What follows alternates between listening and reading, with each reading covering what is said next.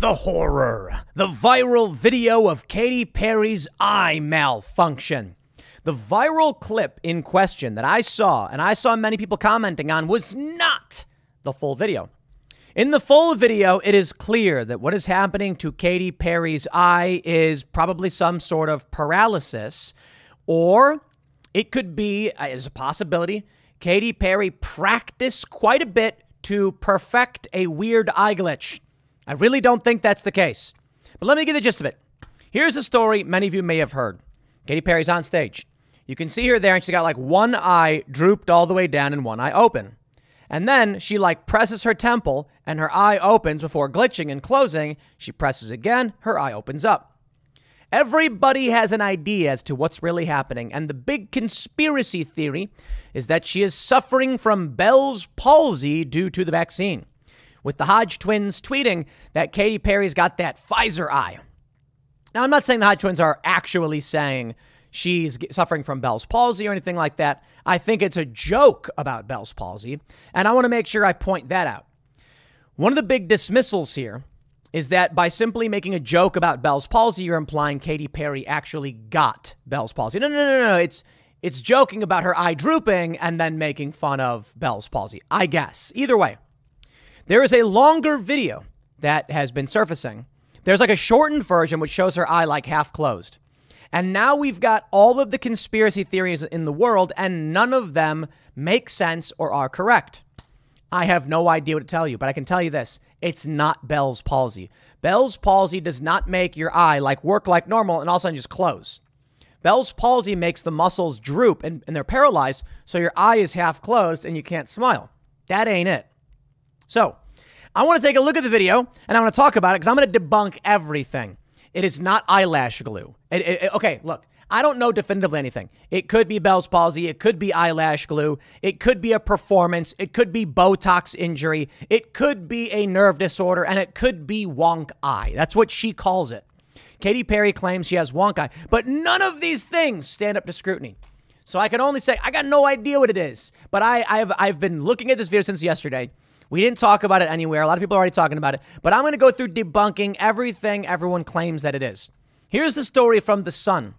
Katy Perry's eye leaves fans horrified and thinking she suffered paralysis live on stage. I think, I think it's a muscle spasm. The best thing I can probably think of is a cramp, a muscle spasm. She's doing this performance. She's probably sweaty. Maybe she's been drinking. Muscle spasm makes the most sense. I don't know. I think she's like straight edge, so maybe that's not true. The Sun says, supporters were left fearing the 38-year-old pop star had suffered from facial paralysis during her Las Vegas residency. Here we can see some photos of it. Pictures. Okay, you know what? Let me just jump to this. From Majid Nawaz. Ladies and gentlemen, here is the video. Let me zoom in quite a bit. This is a slightly longer video than what many people are sharing, and so I want you to watch.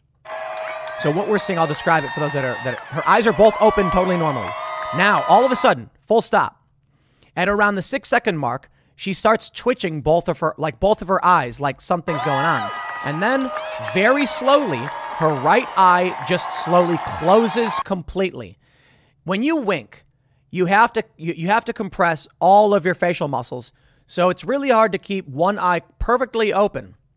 There was that actress. Did you guys ever see Arrested Development? The woman who played the mother in Arrested Development had that perfect wink where she could like close her eye perfectly without crunching her whole face. But this is what happens with Katy Perry. Her eye is totally down and one is totally open. Very slowly it closes. Now, the reason I want to talk about this, everybody I see sharing this video where her eye is already half closed. Then I see all these women being like, oh, it's clearly eyelash glue. And I'm like, yeah, it probably is eyelash glue. Moving on. Then I see this video, which is longer, and you can see your eyes are open, and then one just slowly goes down. But here, we'll keep watching. She touches her face. What she's doing likely is pulling the skin back, pulling on the muscle. It then closes right away. She ignores it. It's stuck. She then pulls it back again. It opens up and then blinks asynchronously with the rest of her face. Make even more noise for my band. Make even more noise for my band. Majid Nawaz is implying this is Bell's palsy. It is not Bell's palsy. If I were to make a guess, I would say not Bell's palsy. Possible, but I don't think so. In it, he says, receipts. BMJ, this is the British Medical Journal, I believe it stands for. A patient who experiences 2 facial palsies, one after the first and another after the second dose, strongly suggests that Bell's palsy is linked to the Pfizer vaccine. So we've seen many reports showing that Bell's palsy is a side effect. Now, as horrifying it is, Bell's palsy is temporary. I would strongly encourage anybody to go talk to a trusted medical professional. Don't take any medical advice from me, as I often say.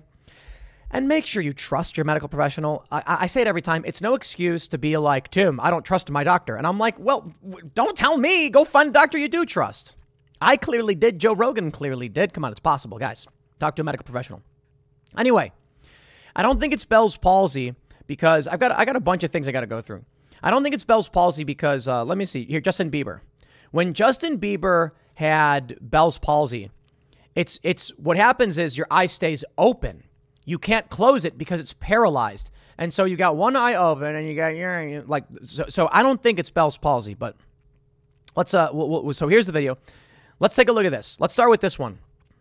Bit Butter on Twitter says, guys, you can't correct Bell's palsy by pulling on your cheek, X. You can sometimes correct stuck eyelashes by pulling on your cheek. So let's pause and address this. In this clip with 8.2 million views, this is why I'm saying there's a full video. Her eyes already closed. This is the one everyone's watching. You know, you got to watch the full video. Her eyes already closed, and you can see people think it's a stuck eyelash. When you watch the full video, her eye is totally open, and it just slowly droops down like something's wrong. Botox, maybe? Bit Butter says, okay, Katy Perry's right eye is her wonk eye. This is apparently well known among fans. This now seems to me the most likely explanation. Wrong, good sir. Do a cursory image search. Wrong, and I can prove it. Again, I have no idea what's wrong with her eye, but I can debunk all of these things. I can debunk all of them. Katy Perry reveals wonk eye details on American Idol. Let's slow down. Go back to the beginning. First, this video that says what's happening with 8.2 million views is the most prominently shared video. The Majid Nawaz video has 127,000 views. I didn't see this one until early this morning. In it, you can see it starts with her eyes completely open, and then one eye slowly closes for, like, no reason. It seems very strange why that's happening. Her eye keeps blinking. She pulls on it. Muscle spasm, to me, makes the most sense. Stuck eyelash doesn't because her eyes are open, and then it slowly closes. That doesn't make sense to me. Now let's talk about Katy Perry's wonk eye. In a story from 2021, Katy Perry was talking with a contestant on American Idol, and she said, I have wonk eye. What is wonk eye? All right, here's an image, a very large image. You can see Katy Perry's left eye in this image is slightly closed and her right eye is open. Now, this is what I entertained. I said, she says her right eye is her wonk eye. Maybe these images are reversed. Notice that tattoo on her hand. I checked. The tattoo is on her right hand. That is her right hand. Her right eye is more open than her left eye. Someone tweeted in 2016, how can you be so cute? And Katy Perry said, that wonk eye, though. So someone then asks, which side? And Katy says, right. Excuse me. So here's my point. Katy Perry's right eye is more open than her left. Is that what her wonk eye is? It's more open? Apparently she has eye drops because of this.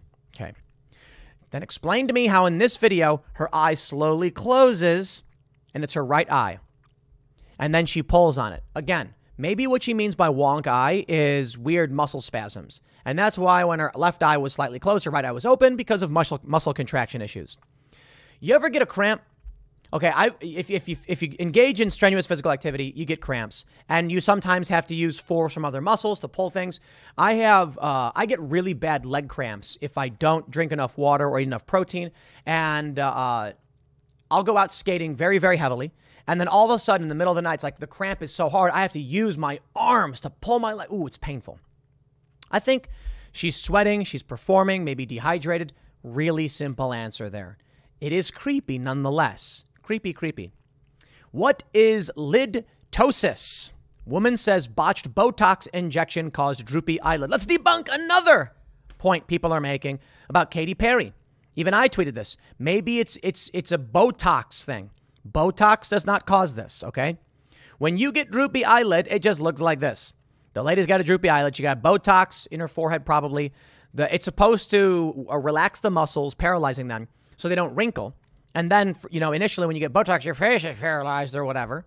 And then the Botox lasts for like 3 to 7 months, getting rid of wrinkles, but your face returns to normal after a little bit. Some people experience a droopy eyelid. A droopy eyelid is not a closing eye that gets stuck that you have to pull open. That's very strange. Is it possible that Katy Perry is a robot? I guess. It's possible that animatronics have exist to that point. Just, I would say, probably not based in reality. No. Robots maybe exist. Aliens, sure. Things that are physically possible, but just astronomically unlikely. Muscle spasm. All right, what's this one? Here we go. The tattoo on her arm. On her right arm, she got Sanskrit. There you can see the flower on her right arm. So I'm just pointing this out because when she says her right eye is her wonk eye, there's her right arm. Her right eye is open. And it's also her right eye that fails her on stage. So many people are wondering, could it be Bell's palsy? That's the next one. Okay, I already said no. Here's the story from June. Singer Justin Bieber has revealed he is suffering from facial paralysis after canceling shows this week. The 28-year-old said in an Instagram video that the condition is due to a diagnosis of Ramsay-Hunt syndrome. Okay, so that wasn't even Bell's palsy. As you can see, this eye is not blinking. I can't smile on my side of the face, so there's full paralysis on that side of the face. Ramsay-Hunt syndrome is when a shingles outbreak affects the facial nerve near someone's ears, say medical experts. Earlier this week, Bieber's Justice World Tour, which began in February, announced 3 shows would be postponed. Let me just point something out to you guys. You got a lot of people talking about monkeypox. Remember monkeypox? You got a lot of people talking about Bell's palsy and Ramsay-Hunt. Yo, you got to be careful, man. This kind of stuff can happen to you. It really, really can. Now, some people are concerned about Bell's palsy as a side effect of the vaccine. We have this Toronto woman develops Bell's palsy after COVID vaccine. Jennifer Gibson says she knew there might be side effects after getting the COVID-19 vaccine, but wasn't prepared when 2 weeks later she developed Bell's palsy. It was temporary. It is typically temporary. Talk to a trusted medical professional. Make sure you're getting proper risk assessment on any medical treatment you're doing. This woman, I believe she's a Canadian actress. I think it's the woman.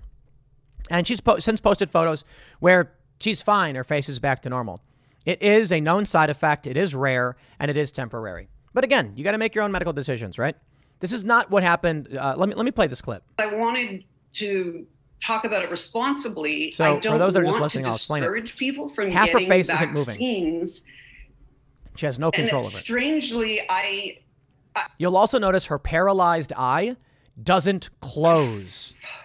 I don't really want to discourage them from getting this one. She blinks with one eye and the other eye just stays completely open. So perhaps the argument is what's really happening with Katy Perry is that she does have Bell's palsy. And when her eye closes, she's choosing to close it, and it's her left eye that won't close. But then her left eye blinks several times. I just don't see it. It does seem strange because she's like out of breath and huffing. Look at this. In the video, you can see Katy Perry, and she's like, and then her eyes like, just, oh man, that seems so brutal. Imagine it was. Big fan, but I think you're absolutely wrong on this one. So you can see again, Jennifer for those that are Gibson listening. Okay, whatever. Yeah, the woman, eye's not working. Then we got this story. Let's go to this. Eric Clapton's anti-vaccine diatribe blames propaganda for disastrous experience. This story is from May 16th, 2021. Eric Clapton detailed his disastrous health experience after receiving the COVID-19 vaccine and blamed, quote, the propaganda for overstating the safety of the vaccine in a letter the guitarist shared with an architect anti-lockdown activist. Clapton previously shared his thoughts, blah, blah, blah. He says, quote, about 6 weeks later, I was offered and took the second AZ shot, but with a little more knowledge of the dangers. Needless to say, the reactions were disastrous. My hands and feet were either frozen, numb, or burning, and pretty much useless for 2 weeks.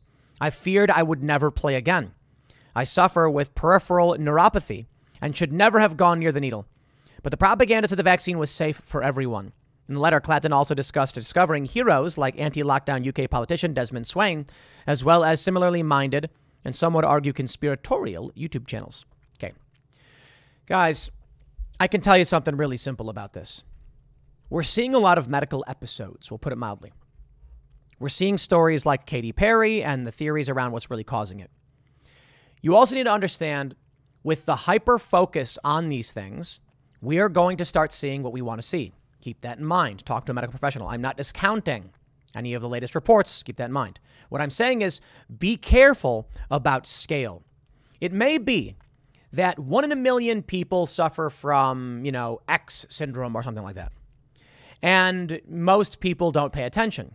Then a news story breaks and they're like, X syndrome is everywhere. And all of a sudden you have 300 news stories and you're like, how is this happening? How are there so many news stories? And it's like, well, once the story became clickable, you have 300 million people in this country. You now have 300 news reports about people with this syndrome. So keep that in mind. When it comes to the COVID vaccines, you also need to keep in mind side effects are real. So again, make sure you trust your doctor. Ask them questions about your risk assessments and things that make you feel more comfortable. Make sure they know about your lifestyle, your allergies, and all that stuff. But find a doctor you trust. Get advice from the professionals. Here's the point. If you've got 70% of the population vaccinated and like 40% have received 4 doses of the vaccine, that means you're looking at a very, very large number. So let's just say we're looking at 70%. Yikes. So we're at what, 200 million, 210 million people potentially vaccinated. And of them vaccinated several times. So let's add a big chunk. And let's just say there's 300 to 400 million different administered doses or something like that because of the boosters and multiple boosters. Each and every one of those creates an opportunity for side effects. You're then going to see news stories pop up like crazy. This doesn't mean I am not saying side effects don't exist. I'm saying they do exist. I'm saying some of these stories are actually scary. But I'm also saying it may be much more rare than you realize. It's just the news is making money off of it, and we are administering tons and tons of vaccines. That being said, I want to make sure it is very, very clear to everyone that you need to trust your doctor. I've talked about it quite a bit. There's viral tweets being resurfaced from conservatives who were very heavily advocating for people to get the vaccine. And I've never been a fan of that. Be it Ben Shapiro said, what did he say? Like, get the vaccine, dummies. Casey Neistat said, go get vaccinated. And my response always was, guys, I don't care from the left or the right. Go talk to a doctor. Then people responded to me saying, Tim, my doctor is dumb. And I'm like, why would you hire a dumb doctor? That's just ridiculous. I'm sorry. Come on. I found a doctor. Doctor gave me a bunch of medicine. Joe Rogan found a doctor. Doctor gave him a bunch of medicine. There are doctors. Like, it is not like every single doctor in the country is secretly a Biden voter or whatever, or a Democrat or whatever you're concerned about. So you can find a good doctor and talk to them and make sure you're getting adequate medical advice. I'll talk to you about your risks, the health assessment, modern up-to-date information. And if they can't answer the questions, it's no harm, no foul to be like, Doc, I don't trust you. That's the weirdest thing to me. Absolving yourself of the responsibility in finding a good doctor.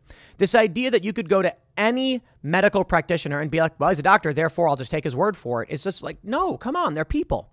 Look, you're going to go to Eric Clapton and ask him to shred some Dragon Force? I mean, I'd be willing to bet that he probably could, shred if he practiced, but he's not a Dragon Force guy. He's Eric Clapton. He's good at guitar, but he's not going to. Maybe he does. Maybe I'm wrong. My point is, even among doctors, some are better than others. I mean, even among guitar players, I meant to say. I know people who are professional skateboarders, and I'm like, they're very good at skateboarding. And then you can look at the top tier, cream of the crop, best of the best, and be like, okay, those guys are way better. They're both still pros.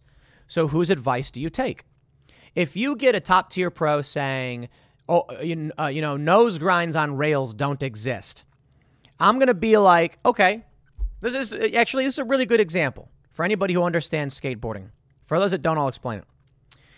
When there's a trick on a skateboard where you ollie, you jump with the board, and then land on the nose with your back truck in the air, like you're bouncing on the nose of the board with one truck grinding against the ledge or a rail. It's called a nose grind.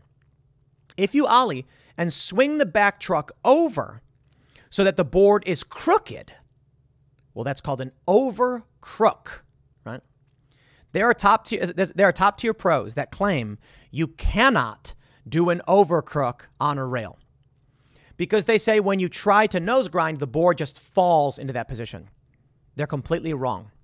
And these are some of the best pros in the world. They're completely wrong. There's no logic to what they're saying. They're making an emotional argument about them not having the skills to pull the trick. It's a funny example. For those that are in skateboarding, you know exactly what I'm talking about. The point is, there's a hard trick, which is doing a straight nose grind on a rail, and an easier version, bending the board so it balances more easily, which would be called an overcrook. Instead of just admitting they can't do the nose grind, they just say, nose grind doesn't exist. And I'm just like, bro, it clearly, I'm sorry, they say overcrook doesn't exist. It is a nose grind. It's like, no, you're doing the easier trick. Stop. Stop it. You go to a doctor. They think they're the best in the world. They give you bad advice. Don't just immediately trust them. Go find a doctor and be like, here's how old I am. Here's how much I weigh. Here's my activity. And be honest. A lot of people weirdly don't want to answer doctors' questions. I always found that very strange. It's like, do you smoke? And they're like, no. It's like, just say yes. The doctor's there to give you medicine. Just say, yeah.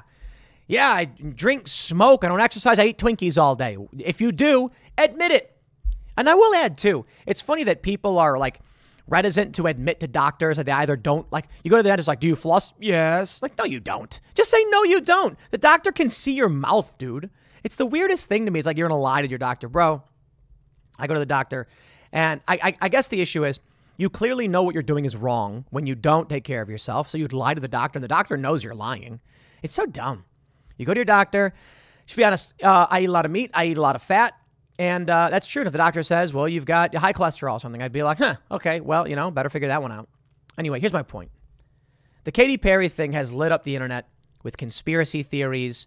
And you've got some people saying it's the vaccine, which I don't think it is. And you've got some people saying it's eyelash glue, but I think the full video disproves that.